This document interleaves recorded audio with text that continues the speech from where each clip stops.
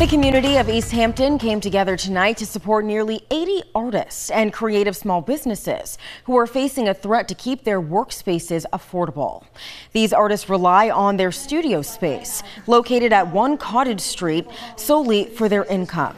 Starting September 1st, they face an increase of 25 to 125% in their rent, a flat rate of $15 per square foot. Several tenants formed the Cottage Street Tenants Association and contacted Riverside Industries to discuss alternatives, but they have not received a response, leading the City Council to adopt a resolution. Many of the artists tell 22 News they're worried they won't be able to remain in business.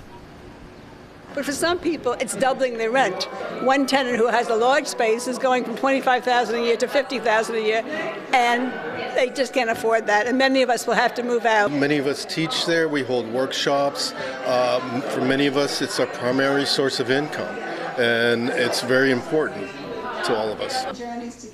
Tenants have yet to receive their leases and have until August 1st to determine whether they are staying or not, but are hoping to come up with a plan that meets both Riverside Industries and their financial needs before then. 2 artists have already moved out to other buildings.